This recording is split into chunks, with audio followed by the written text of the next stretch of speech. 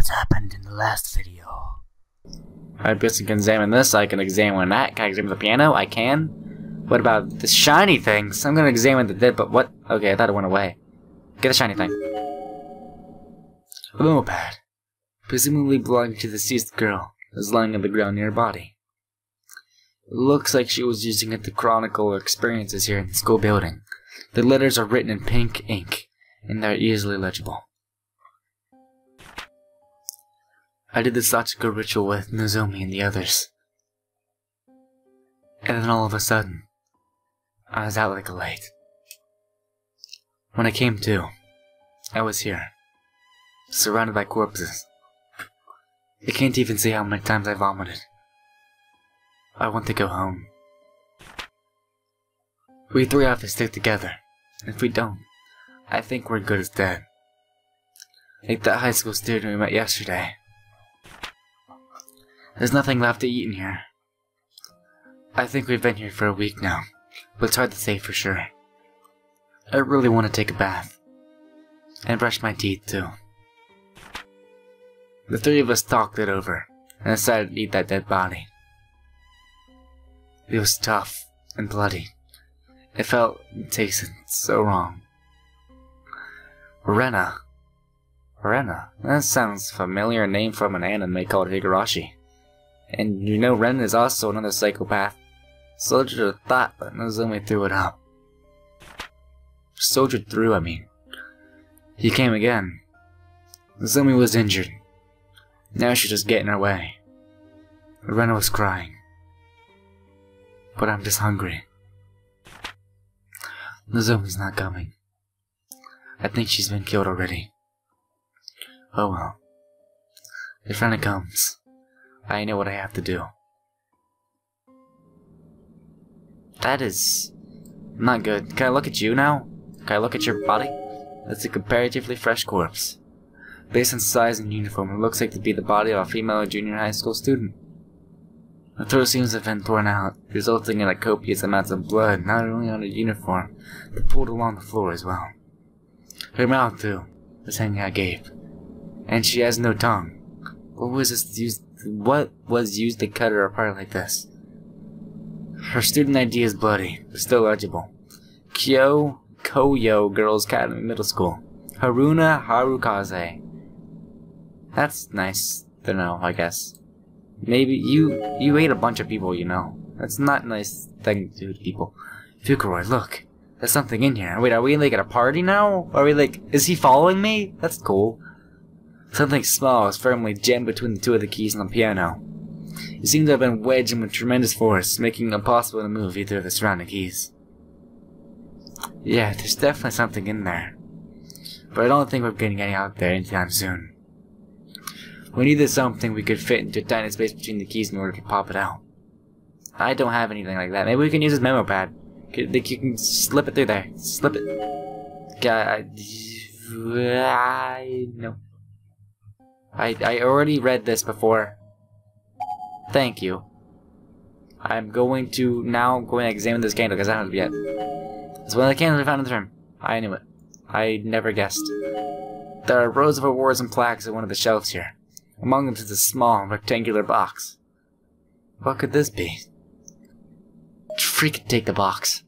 The rest is like Pandora's box. We're not gonna get screwed over. The cabinet's glass door is locked. Nope, we can't get into it anyways. There's a note here. Hello, note. The seal must be undone. This tragedy must not be allowed to spread any further. I know. Just tell Sachiko that I don't think she'll listen to me, though. Where should I go? The exit, the boys' room. Where's the girls' room? Is there no girls' room? I can go to the main blurge. Nah. This second wing, first floor. I don't think I've ever been here before, have I? Nah. Staff room. Staff room is always good places to be. Maybe you'll find some other people just lounging around watching some TV, drinking some coffee. In a staff room. That would be nice. If it's not locked and there's not a dead skeleton in front of it. Which both seem to be a thing. Yep. I'm going to look at the body first, because usually spirits come to kill me. There's a corpse here that almost seems to be resting against the wall. Or perhaps it was propped up post-mortem. Looks to be the remains of a male senior high school student. His wrists and ankles are bound with wire, and there also appear to be copious amounts of wire around his neck. His name tag reads Kuroshiki Industrial High School, Masuro Nijino.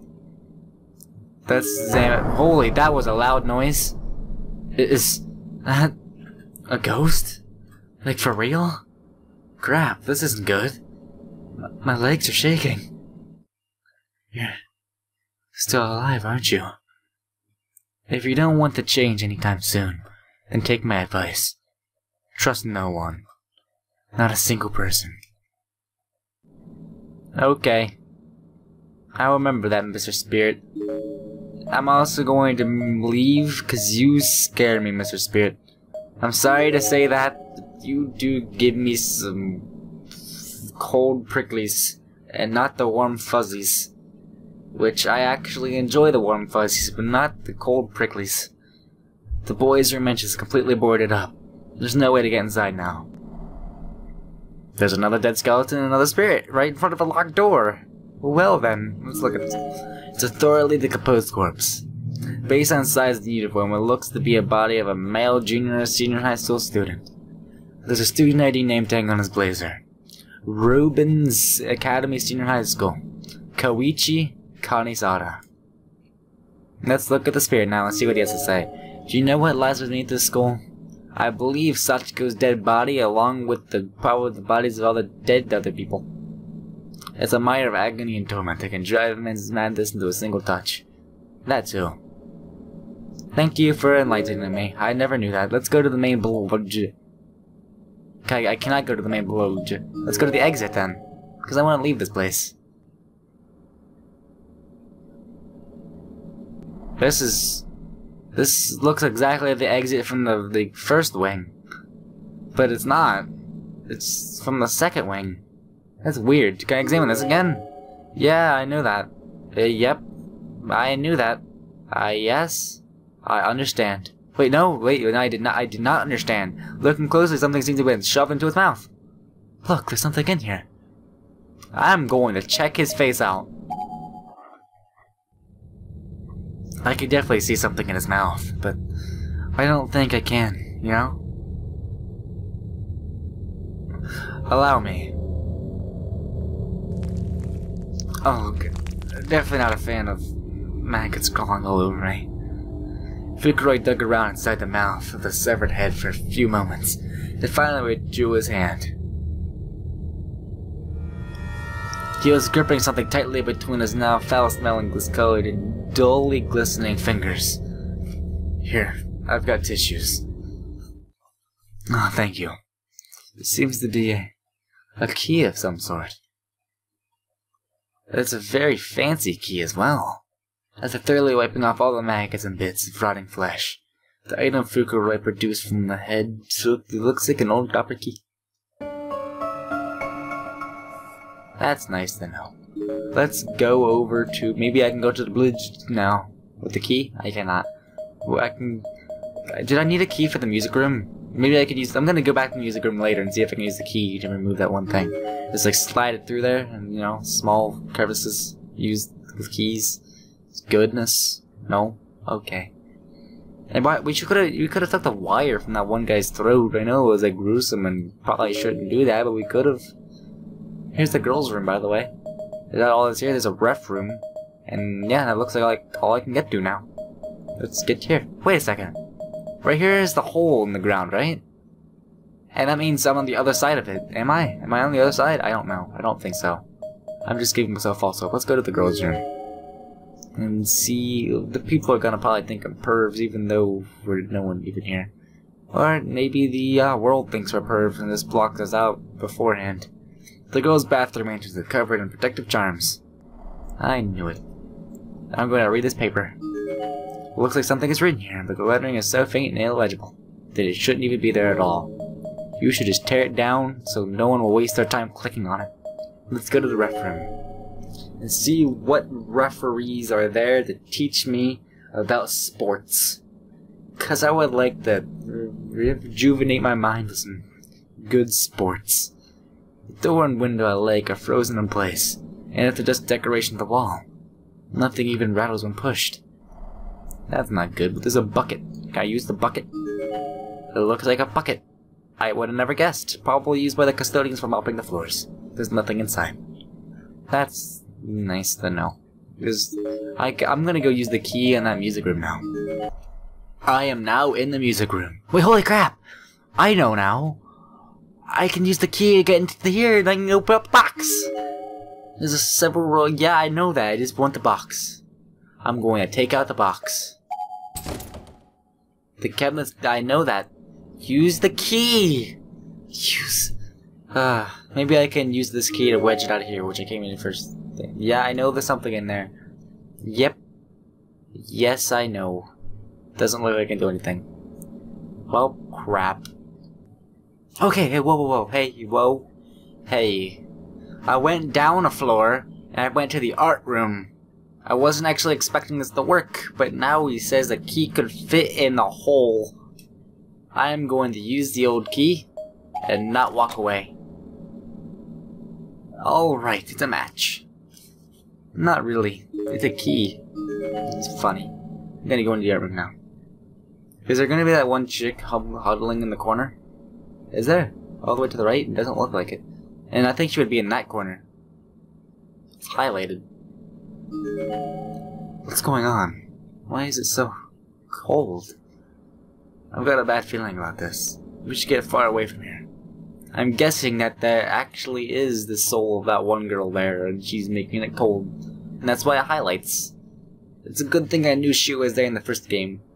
Because I'm sure a bunch of people wouldn't have been. They would have missed out on that. I don't know why they'd be playing this game if they haven't played the first one. But hey, I know some people do. I know a bunch of people actually just jumped into episode like 15 of this before even seeing Corpse Bride the first one, or seeing the previous episodes, and I'm just like, you know, I can't do anything about that. It's their choices. It's their life.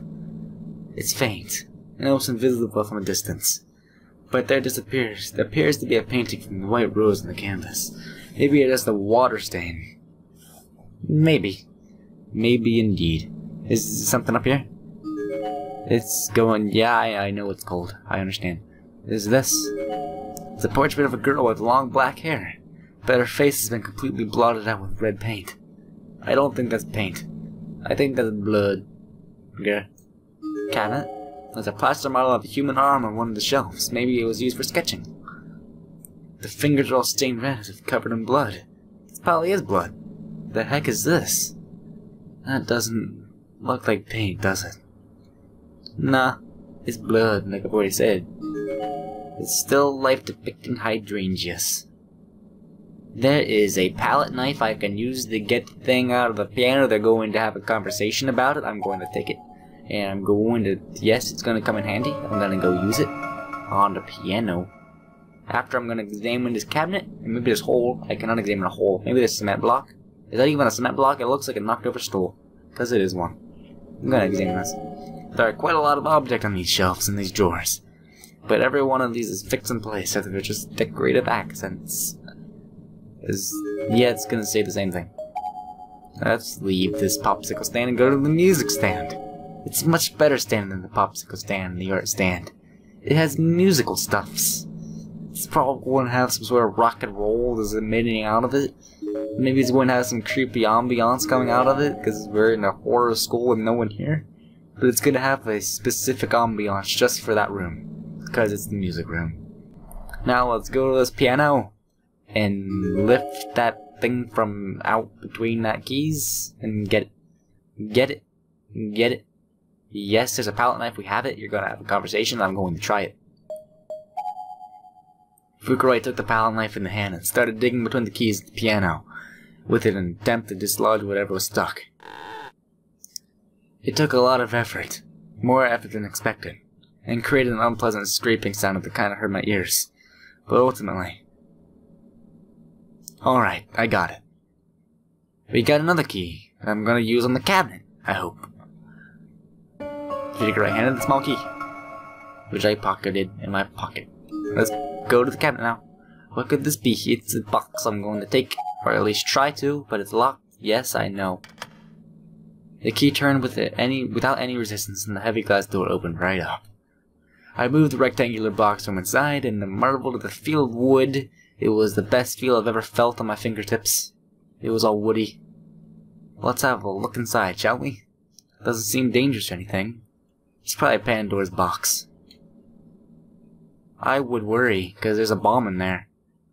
Ha ha, there is a girl line. I can't believe I just laughed. I guess Fukuro is over serious. Deadpan reactions become a source of strength for me. I can't even describe how grateful I was to have him there. It was like a pillar of strength. With that in mind, I fiercely opened the Paolonia box. Why does Paolonia sound familiar? I remember that from a Sayaka. I couldn't pronounce it. I could not pronounce that word earlier. It was from the chapter before this when I was like in the party and yeah. Inside, wrapped in silk, is a small wooden board named calligraphy. What is this? Looks like the kind of thing you'd see at somebody's grave. I think I know where to use this thing that you'd see at a grave. They use it to burn at the Buddhist cedar ceremonies. I wasn't particularly well versed in Buddhist practices, but it seemed like a good idea to have. So let's go up and use it on the girl's room. Use this thing to open it up, because I've had my fair share of doing it before in the first game. I had to do the same thing so that Mayu would be able to pee in her bathroom. And then it didn't work, so she tried peeing outside, and then she got stranded, and then she ended up peeing herself, and then needing to be pee again. Which wasn't a really good thing. It had me face-palming multiple times. Multiple times. I don't understand what the game creators are thinking when it's like, okay, we have to have some sort of motive for the people. Let's make a girl wanna pee. The atmosphere feels heavier than it does anywhere else. And the door is covered in protective charms. It seems like to be shut up tight. It's not even locked. It just won't open. Maybe we can just use that grave tag we found. Yeah, that's what I was thinking, wasn't it? I'm gonna try it and not step away, because I don't know why you would want to step away from this situation. The writing on these paper charms really does look pretty similar to the writing on the grave tag. What are we supposed to do with it? Maybe try chucking out seals. Sounds like a good way to get cursed. How about I set it on the ground nearby instead? Fukuro did exactly that, and after only a few moments there was a notable change in the air. And then, all of a sudden, the grave tag emitted a bright blue light and the door was engulfed in flames. Crap. The whole building is burning down. The whole building will burn down. No, wait, look.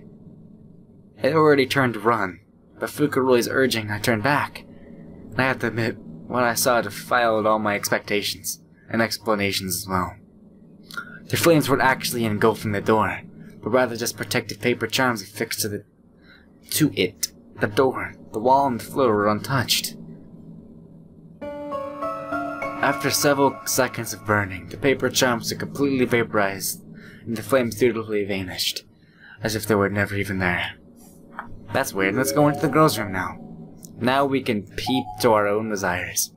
The protective charms are gone. The girls' restroom now stands wide open. Let's go. Okay, I guess let's go do this, don't I? I can't just click on the door, like in any other game. There's a skeleton there, I think. Is that a skeleton? There's a body hanging from one of the ceiling beams, swaying back and forth ever so slightly.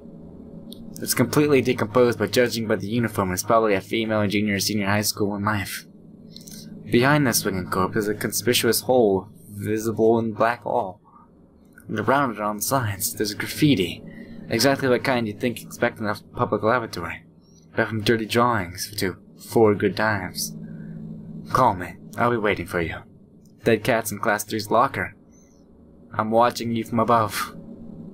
From 3A Loves. Deputy study teacher Mr. Something, just die already, you pervert. There is a name tag on the girl's uniform ribbons. That person, Moeka Natsuno. That was weird. I don't even understand what just happened. Can I open these and like see her? Maybe? I can only examine these two. It's locked from the inside. Okay. What about this one? It's locked from the... Okay, yeah. Wait, there's a tiny hole in the door. What's this? Maybe we can see inside from here. I'm going to take a peek. Maybe we can see what's in there from this hole. If my game does not freeze. Gotta press this. I pressed that button so my game would not freeze. I'm actually going in a safe state right now just in case it does freeze. Mitsuki, come on. I accidentally pressed the wrong button again. I'm sorry. I did it again actually. I need to press the back button. I'm sorry twice. Mitsuki, come on. I put an eye into the hole. Until the telltale glint of another eye staring back at me from within. What is it? Somebody's in there. Was looking back at me. What? That can't be. You'll see any feet along the bottom of the stall, right? Let me have a look. Fukuroi ducked down and peeked into the hole, exactly as I had.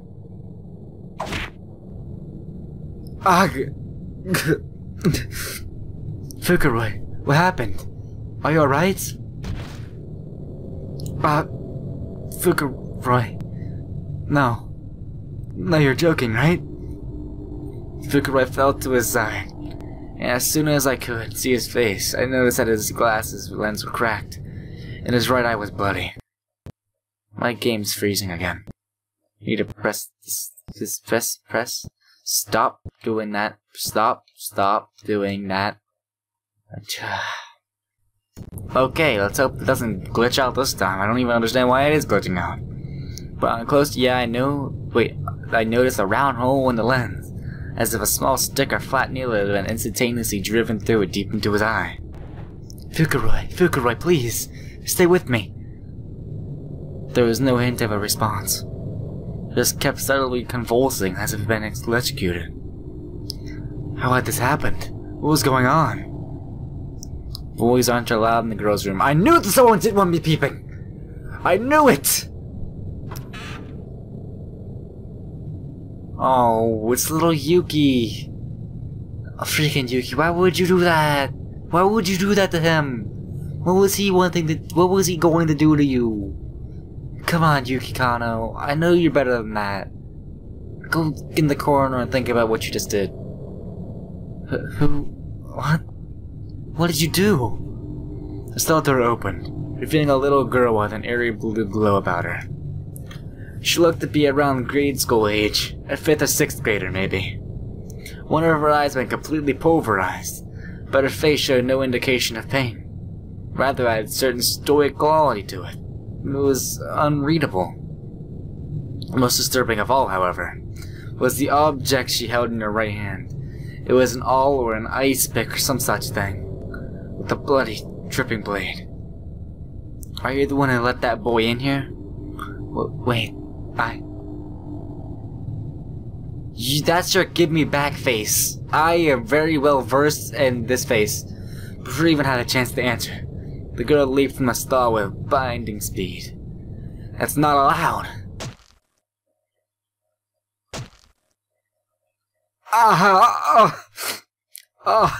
No!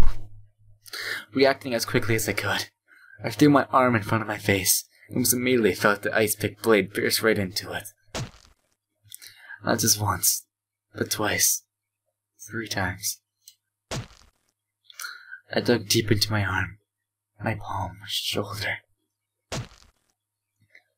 Stop! Stop! It hurts! I had to run, but she wasn't about to let me. She just quietly kept letting a car drive past me outside, and kept hacking away, working way up and down the entire length of my arm. Bit by bit, another car drove by me. Skin and flesh was chipped away, until finally the ice pick completely penetrated my palm and began boring into my cheek. Eventually, my ear was hacked apart, and then I was scalped. So thoroughly that I could hear the sound of my skin peeling away with my remaining ear. There was nothing in the world but pain at this point. I couldn't focus on anything else if I wanted to. My vision was blank. I honestly couldn't tell if it was because I had eyes closed, or if I simply didn't have eyes anymore. I only knew for sure that I was still being hacked apart because I could hear it. The pain gave no indication, as I was already omnipresent. I begged for mercy several times in vain. I finally started praying that this agony would come to an end. God, please. I'll endure whatever trials lie ahead with open arms, if you just save me now. I beg of you. Please. Make it stop. Wrong end. What did I do wrong? I'm not supposed to examine that stall. That's what I did wrong. No stall for me. It gave me a choice to look through the stall, and I said yes. I should not have said yes. I should have said the opposite of yes, which happens to be the word called no. That's what I should have done. But, well, I'm going to end off this episode here. So, I had a lot of fun. This one looks like it's going to have a lot more gameplay. Kind of like the first few chapters. It's going to have less focus on story. A little less than the other chapters. But it's still going to have because it's freaking visual novel, it's going to have a bunch of story to it. But I mean, it's not going to have as much, and it's going to be more gameplay and horrifying, and there's going to be an intro playing. I'm going to skip. And well, before anything else happens, like another intro popping up without my consent, I'm going to say thank you for watching, and goodbye.